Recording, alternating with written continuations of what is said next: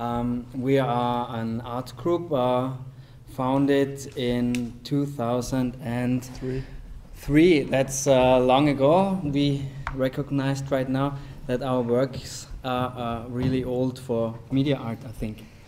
I think it's a long time since our first work was done. We both studied at the University of Applied Arts in Vienna at Peter Weibel and Tom Fürstner. And our first work, it was just a performance. And Emanuel will show a video in a few seconds.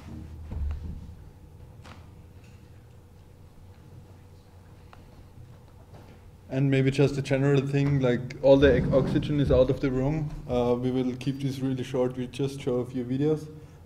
Any questions are welcome. We will answer them afterwards. So, as Christian mentioned, we met at university. The short version is we started to make a performance together, and out of this performance, all the other works kind of created.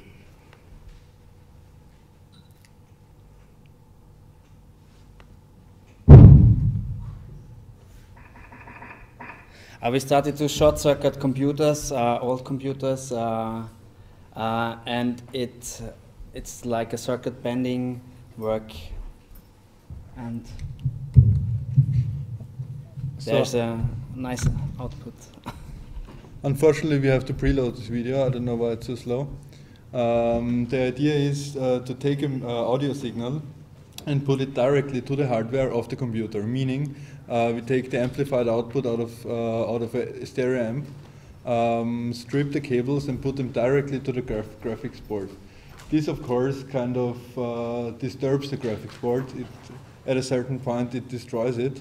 But until this point, the output is kind of interesting because you can't control it. It's a pure output by error. Why is the internet so slow? Stop your torrents. Sorry. Just one moment. Okay, just start with the pictures. To give you an idea how the output looks like, these pictures in the back are created just by short-circuiting the graphics board. The performance worked pretty well. This, for example, was in Norway. This was our first getting in touch with the media art festival scene, and it brought us, France, Spain, Norway. So it was a nice experience to be invited to have a performance. Come on. Also ist nicht lokal, ne? No. I'll preload another video because this is just...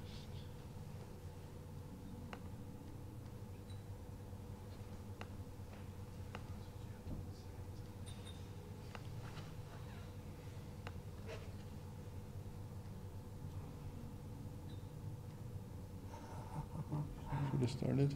Huh?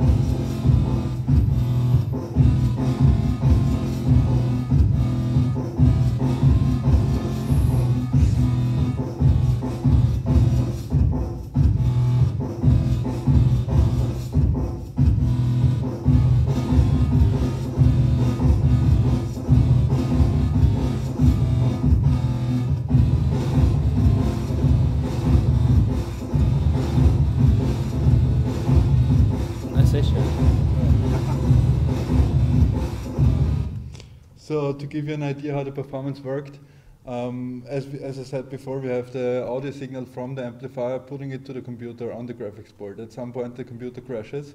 So for example, I have it on my, have the signal. It crashes. I switch to Christian. Then I replace the graphics board to see if the computer still works. If it doesn't, I replace the computer. In the meanwhile, Christian's machine shouldn't crash because then we would be out of signal. So this is what you see here. The next problem that we had is we just used old computers like 386 or 486 because they all have these old graphic cards. If you want to make this with the new NVIDIA whatever, it will crash in a second because they have all those small chips inside. But you see the nice graphic chips on old graphic cards, and it's really funny to destroy them. Yeah. The next thing we did then is to build a robot that short circuits itself. That was the next part of our installation. So the computer is short circuiting itself and producing the images for us. So we don't have to do anything, and it was just random.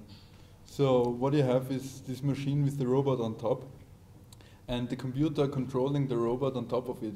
The only thing that the robot could do was position itself and go down with the brush, again hitting the main board and the graphics board of the computer, creating these pictures. Now these pictures are created by the machine itself. There is no human input. So this kind of raises the question of the artist, because the pictures, as I will show you later, were shown in galleries and museums all over Europe. So you can call them art because it's institutionalized. So, but there wasn't a human, like no human did them, and if there is one thing computers can't do, it's being creative. So yeah, this question shows up. Again, a short video.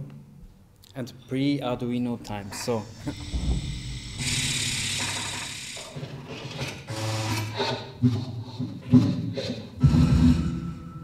To the master.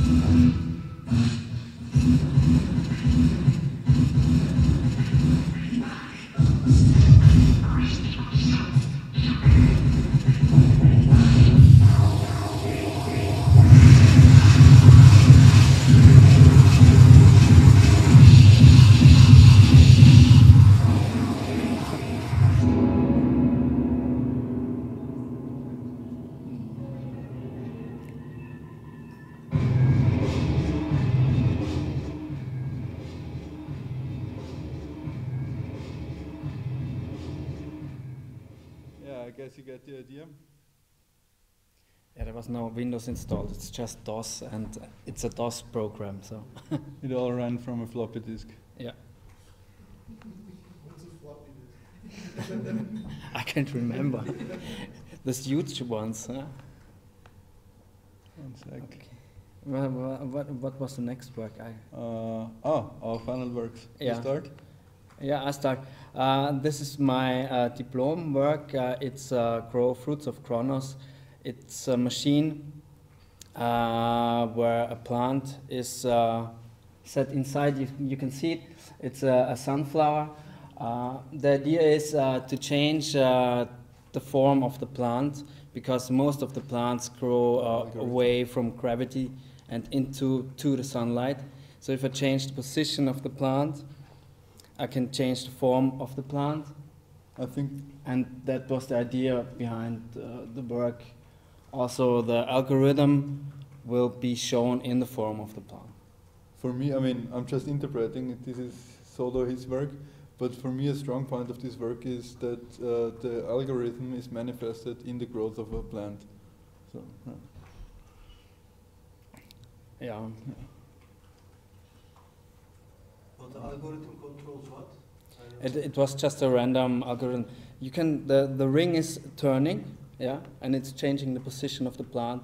So it's turning 360 degrees. So it's rotating and it's turning. also rotating. And I have a fixed a light source, yeah, and then you change the growth of the plant, because it's always positioning away from gravity and to the sunlight. Always wants to go to If I turn it 180 degrees, it just makes a half circle and grows up. Okay. So you can. you will see the form. I explained, my English sucks, I'm sorry. So let's also preload this.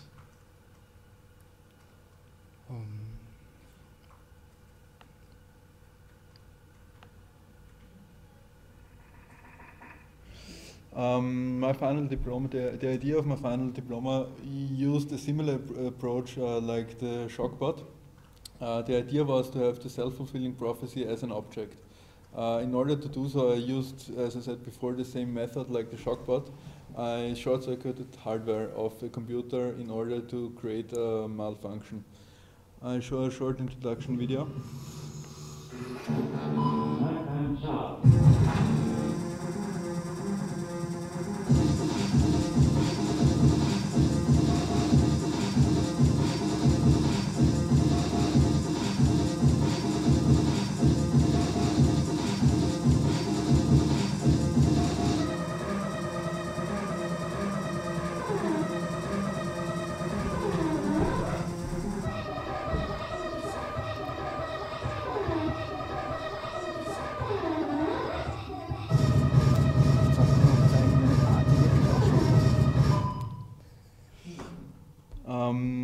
Let's see, are the pictures?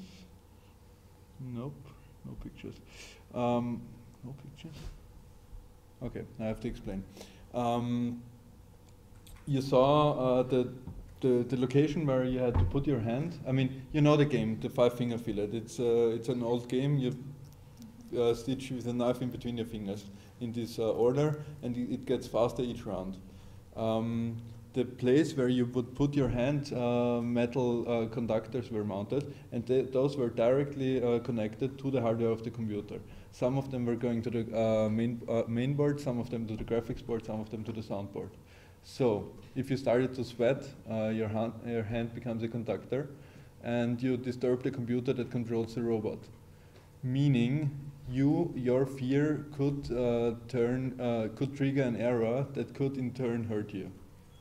The stress was increased, similar like the brain game that we saw before, by sound. Because if you were conducting the contact, you had this noisy sound like which made you even more nervous.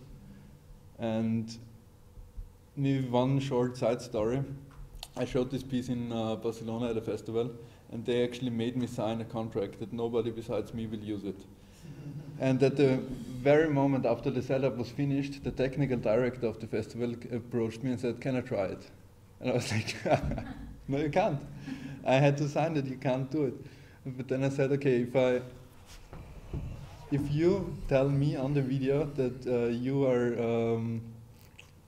that I'm free of responsibility, then you can try." And this is the video. And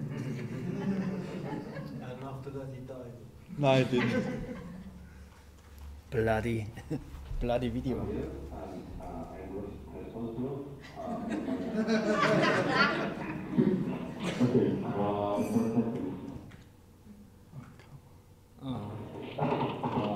Put your hand here. Okay, let's give this.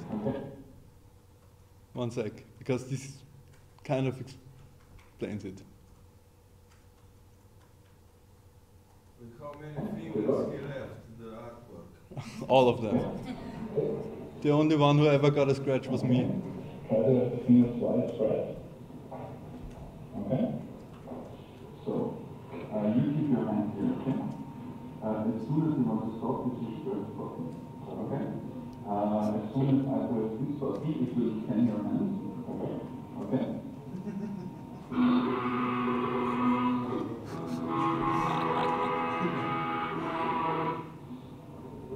Okay, we will do this again because it didn't find your... Didn't work. Didn't work. Most of the time our installation didn't work. Yeah, that's part of the plan. They're always breaking. This setup just makes people more nervous. Yeah. More Oh, nervous. come on. He looks concerned. Yeah, already, it does. So this is where it scans the fingers and writes it to a table. Okay. As soon as you want to stop, you just push the button, okay?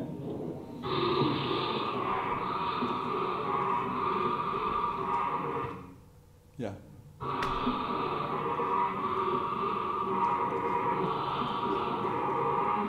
Schaut, dass man die Finger nicht sieht. Yeah. Sorry. No, wait, wait. If you want to, I keep this keeps loading. I'll show you later. Is there any interesting end? Well, We should wait for not it. really. No, I want to see the speed of it. Cutting fingers. You do. Yeah. Yeah. I want to see the speed. Okay, so I'll show you later. You want to explain? This is saving myself. This is a newer work. We have a bonsai tree in a hermetic what is Environment. it called? Environment. We can control the light and the watering, and the plan is to save information into the tree by changing the climate, because you have those annual rings, and in spring and in summer you have those big rings because they get more light and water, and in autumn and in winter they have less light and less water, so they grow a smaller annual ring, and this is how you can save information into the tree, because it's 0 or 1 or whatever you call it, yeah? And if I make two seasons of summer, I can save two binary. It's not binary actually. It's analog. It's analog. Okay, yeah. Two O's, yeah. So. May I? Huh? May I say something? Yeah, sure, you can. If I'm In order shit. to. Okay, so the idea is to save 100 pixels into a tree. No, 10 per 10 pixels. Yeah, 100 pixels is 10 by 10. Yeah, right. Yeah, an image per 10 by 10 pixels. So in order to generate you can generate up to 4 rings per year by simulating winter and summer 4 times a year. More light, more water equals a bigger ring. Thereby, the thickest ring defines white, and the thinnest ring defines black. If you then cut, so by controlling the water and the light, you define the growth, and thereby save the image. The image is taken by this camera and then saved to the tree. Of course, this is just a presentation of an idea, because even if you save 4 pixels per year, which is the maximum you can do, it would take 25 years to save this picture. So what we show is an idea. The next thing is that if the tree is growing and every four months, 3 months, a picture is taken, so it's a time warped image of the tree that is saved into the tree. Did I say something stupid? No. No. Yeah, I think we just didn't manage to explain the point. Yeah, it's another stupid work. So we just jump to the next and last one. Actually, I love this. It is, I mean, me You too. can show some if you show some pictures. He seems to think it's stupid for some reason. Yeah, it's a stupid work because most of the works that last longer than 10 years, they're not so interested.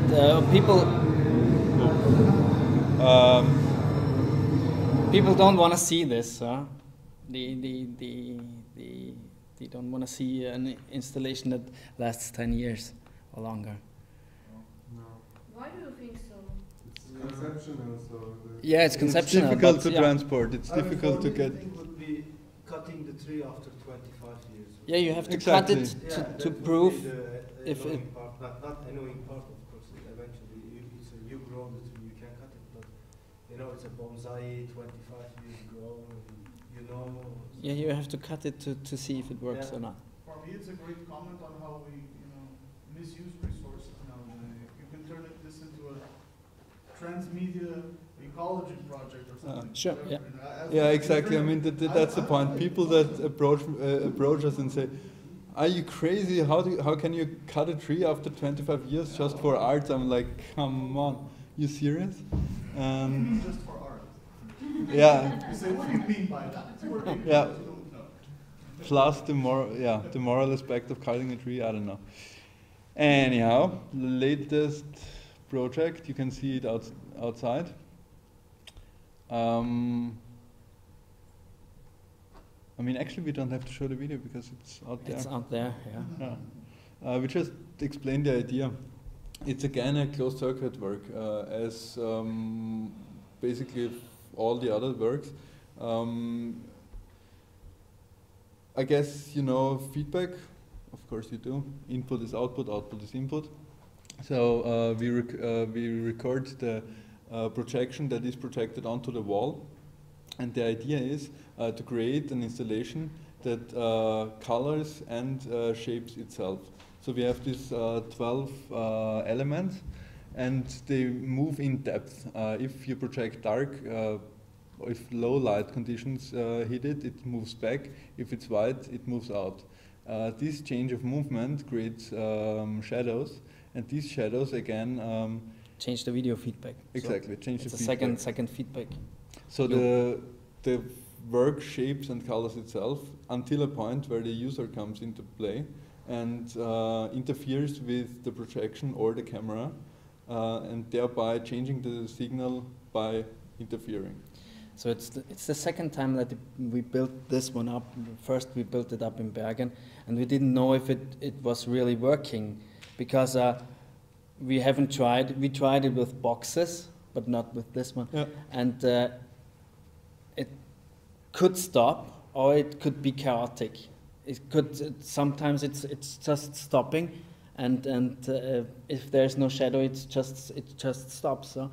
So that was our problem, because I thought that it is chaotic, and sometimes it is chaotic, but it depends on so many reasons. It depends on the camera and so on. It can converge to do nothing at all, but it can also converge to like being all over the place. Yeah, it's like then you have a rhythm. Yeah, like So it's not chaotic, like it's a rhythm. Every feedback loop, there should be a pattern in the Exactly. Yeah, exactly. So maybe we finish it. We are the last ones, right? Spela? What? We are the last ones, right? Yeah. So we can finish this whole symposium outside, and we turn on the installation, and yeah. Look how long it will last, and then it. What about the knife video? Sorry. I want to see this guy's face. Jesus. That's a face of apprehension.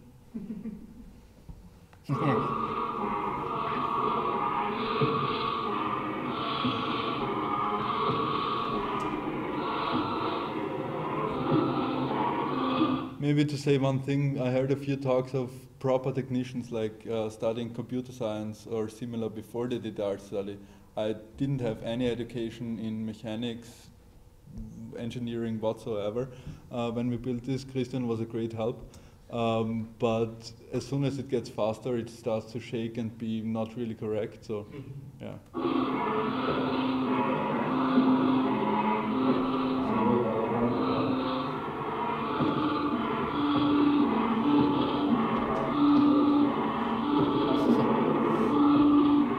It's noch schneller.